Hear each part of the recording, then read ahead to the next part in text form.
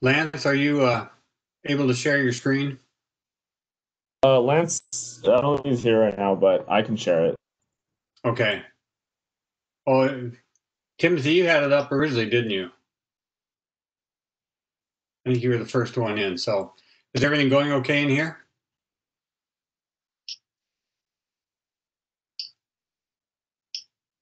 Excellent. Is there? I'm not hearing any audio on this tone. Yes, Mr. Hojnowski. Okay, are you able to talk? Yeah, I think everything's working. So Lance isn't in the room, but one of his co-presenters is. Which is, I'm in the room now.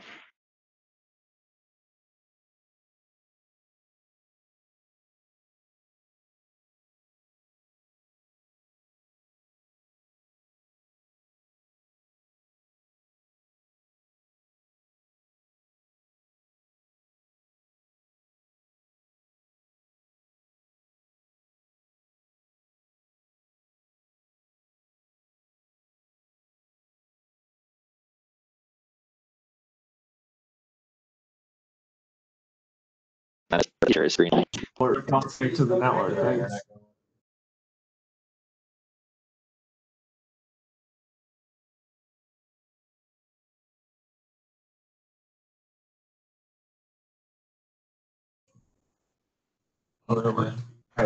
I think it's working now. Hopefully. Not say anything. If anyone has questions, please feel free to ask.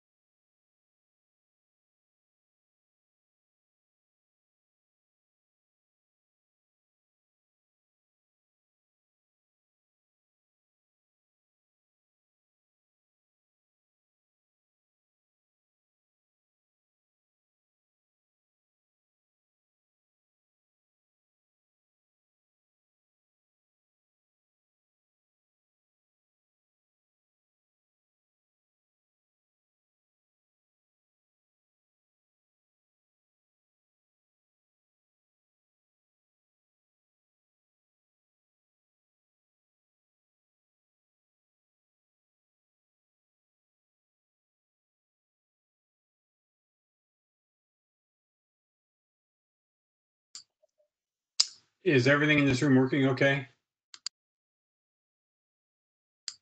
It's awfully quiet. Yeah, I don't know. Can you guys hear me at all and see my screen? Yeah, I can hear you fine, and we can see your screen. So all you visitors, Yes. give Tim some questions. Get a conversation going, please. All right, yeah, ask away. And Lance is also here if you want to ask him things.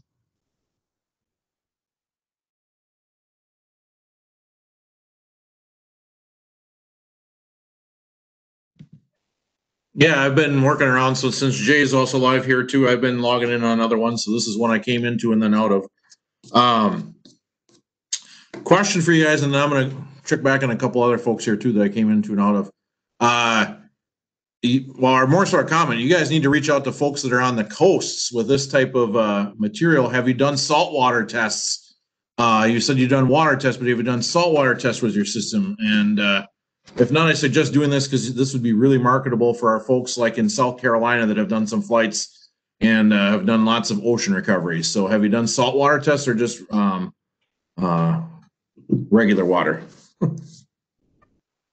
have not done saltwater tests yet, at least. But Okay. I would imagine it would hold up as well. I'd imagine so, but I'd be interested to see what you all find out because I think this would be really, really useful for those folks on the coast. Like I say, I got a couple folks on South Carolina that would really could really make use of this. So this is outstanding, and this is a fun project. So Yeah, no, definitely. We actually originally made this for another professor here who goes down to Florida and launches balloons into thunderstorms. That's what it was initially designed for. So I imagine they'd definitely use it. So yeah, saltwater test should definitely be Should be done. Should be done, yeah. That'd be a good thing that we could do.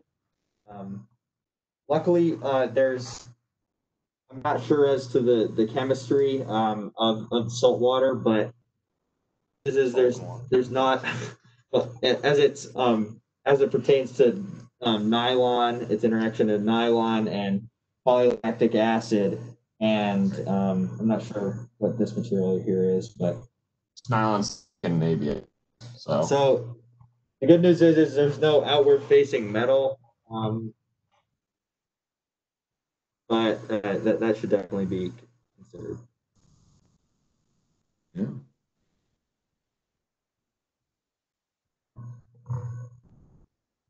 And then before I go for another one here, if there's anything, is there something that if you had an opportunity to sort of upgrade some things or expand upon the work that you've done, what would that be?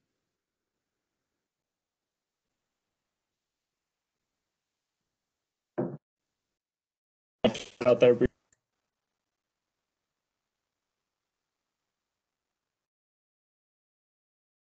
Metal screw.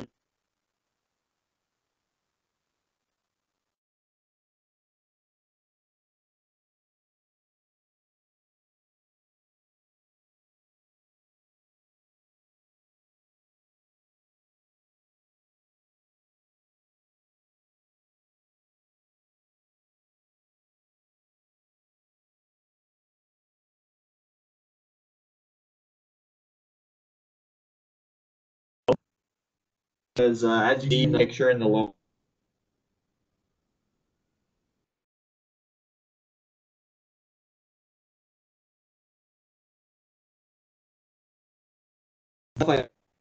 Thinner potentially if the PCB was rearranged, but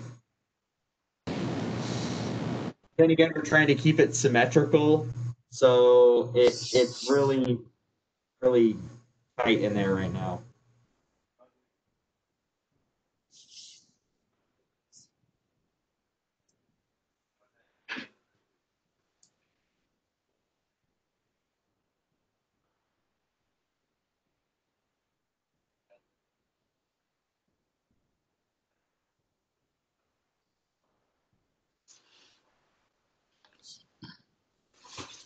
So perhaps I missed this earlier, but what is your system weight for this payload?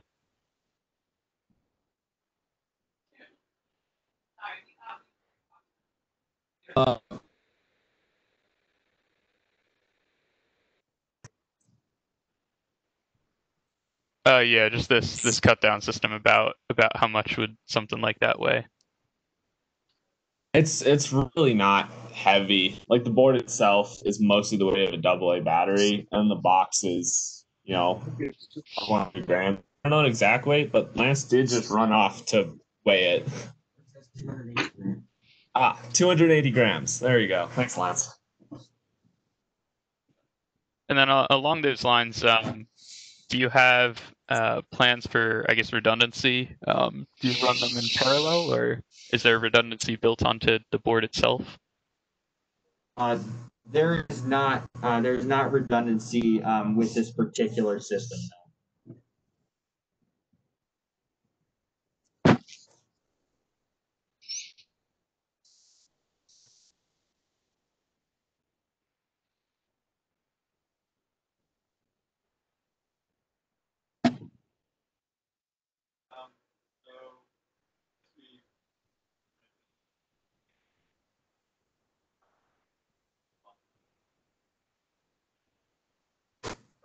So it's just the single nichrome cut down, and when we fly it, we have it by itself. We don't have a second one.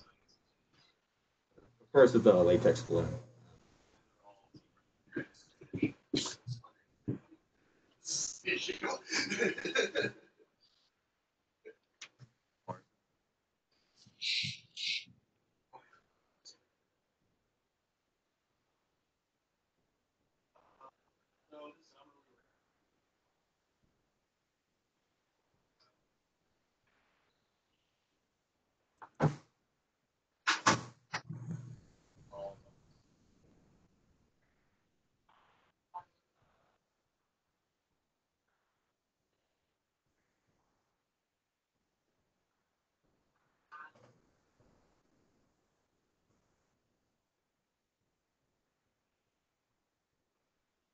I guess one last question: is it in any way difficult to set up and get the line through those little nichrome wires? I've used similar systems in the past, and sometimes it's a little bit tricky. So I was wondering if you had any like special techniques, or if it just kind of went through. Okay. Yeah. Timmy, you can go first. Talk about the I never really struggled to get the line through. It definitely could be a little tricky. Often I would have a pair of tweezers on standby if I needed. That made it quite easy, but it really wasn't hard. You just need to put the line through that silicon ring or disc that's inside those nylon fittings at the end, and I just used a giant needle for that essentially, or it's a sewing awl, I suppose. And it's really not that hard. It goes through pretty easily. With this particular nichrome setup, you can see in the lower left-hand picture, you can see there's six. You can see there are these six screws here on the PCB. So the first two are just the ones on the outside on the ends.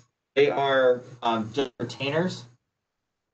So the line goes under those, and then between the two middle terminals on the left-hand side, that's where the nichrome goes, and the line goes over the nichrome, so that when it's tensioned, the line is pushed into the top of the nichrome. We don't have to go under the nichrome with it, so it's just sitting on top of it.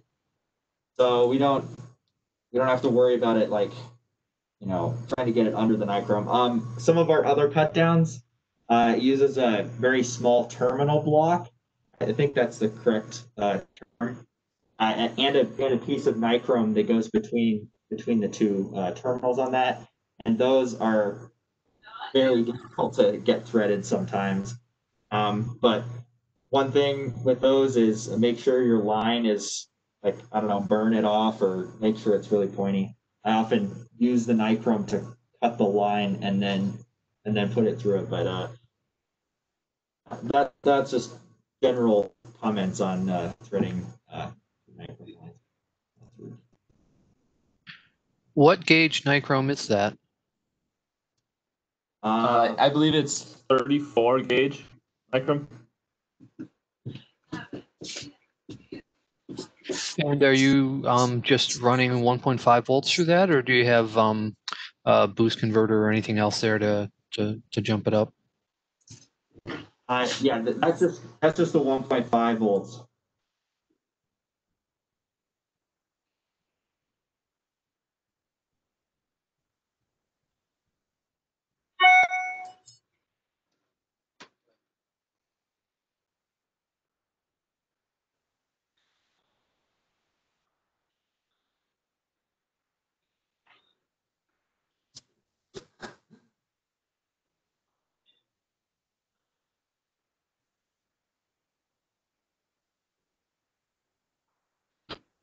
We're zoomed in, I guess.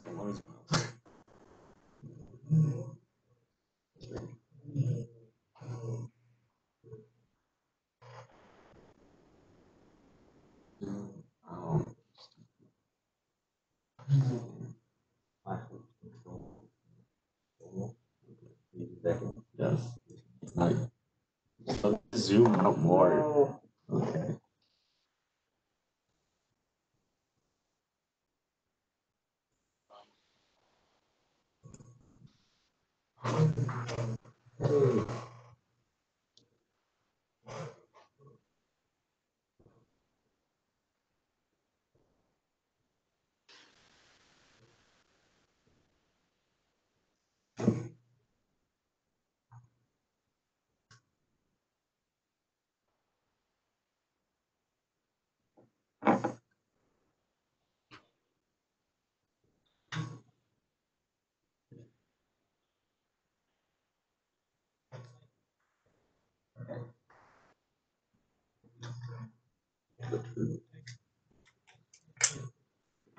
Oh, only Berg's here now. Oh no. If he's even paying attention.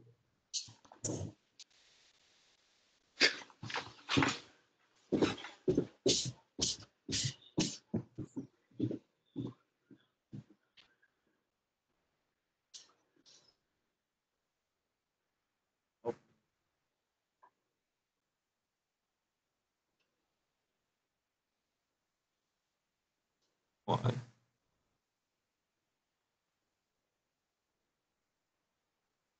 I'm trying to figure out when it happens. I got to hear one question. Oh, well, that's something. Well, we answered a handful. And then everyone else has gone off looking at the other. Off to these other posters. All right, let it go. Well, the salinity question definitely. About saltwater? Yeah.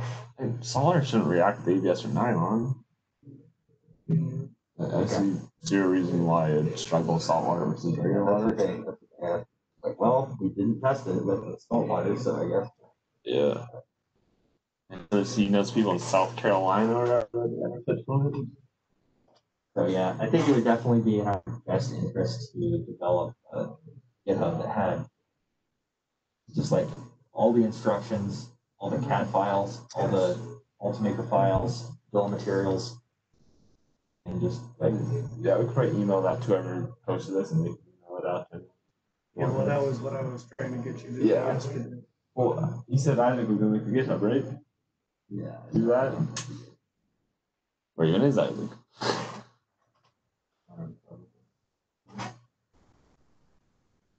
Yeah, probably. So are these on the times thing? Yeah, I think these will automatically close after some amount. Oh, yeah, they were scheduled for 9:45 to 10:30. But definitely is 10:30. We're probably supposed to go back. Yeah. Who's next? Well, next is not at all. It seemed like you guys also did on the fees. Yes. Right. So you can't. Yeah. So what's next is Some I don't know. That's scheduling right here. So yeah, there's the poster session, and there's whatever this is. We would be able to do the poster sessions sequentially so we can see all of them. No, I think the idea was supposed to be an hour. And you just bounce around to them. That was my understanding.